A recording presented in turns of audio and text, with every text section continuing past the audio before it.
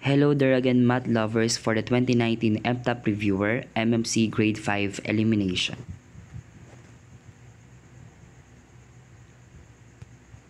For the question number 10, in the set 18 over 25, 7 over 9, 3/4, 2/3, 1/2, which of the fractions has the greatest value?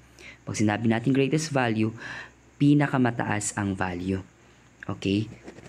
So, pwede nating gawing similar fraction itong mga to para makuha natin kung sino yung may pinakamataas sa value. Pero yung ginawa ko for this problem is that I converted the fractions into decimal and then I compared it. So, let's convert the fractions into decimals, then compare. Yung 18 over 25 in decimal ay 0.72. Yung 7 over 9 in decimal is approximately 0.7778. Yung 3/4 in decimal is 0.75. Yung 2/3 in decimal is approximately 0.6667. At yung 1/2 sa decimal ay 0.5.